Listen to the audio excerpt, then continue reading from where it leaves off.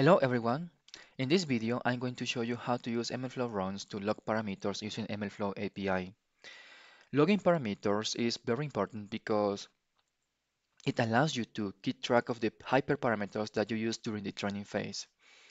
So let me walk you through the code that I have written for this video.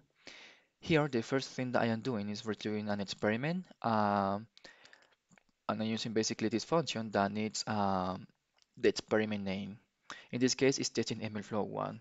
If we go to the interface, we can see that we are referring to this experiment, which contains a run called testing.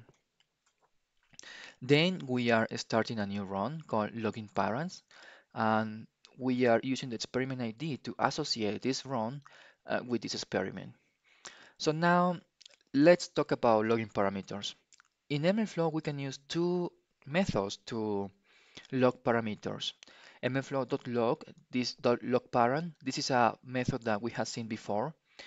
In this case, we are passing the name of the parameter and the value. But we can log more than one parameter at the same time. And to do so, we can use a dictionary.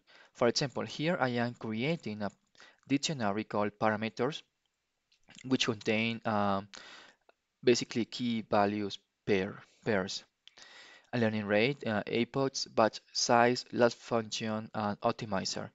So we can see that we have different types. We have a float, an integer, and a string.